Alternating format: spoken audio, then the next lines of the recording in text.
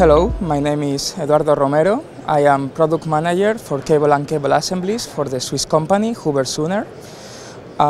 What we are going to see now is the difference in phase stability between two cables, one being a standard PTFE dielectricum cable, our cable multiflex, and the other being our newest CT cable. So what we have here is the dark blue cable being the multiflex PTFE with PTFE dielectricum, and the other one, the light blue, is the cable with the CT dielectricum. CT stands for constant against temperature.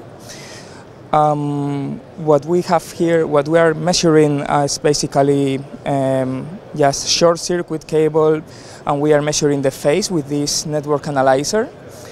So what we will see is that over time, when applied cold, that we are doing this with a freeze spray that cools up to down to -65 degrees Fahrenheit, about 50 degrees Celsius, -50 degrees Celsius.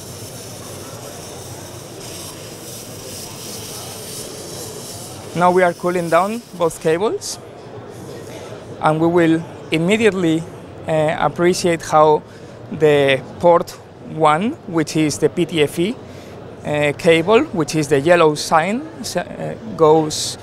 It's pretty much influenced by the cold, whereas the other one, being the blue port, it keeps stable. So what we achieve with these cables is basically that the customer don't have to counteract the effect of the temperature in the system later on. So they can solve the problem directly with these cables, therefore saving time and money.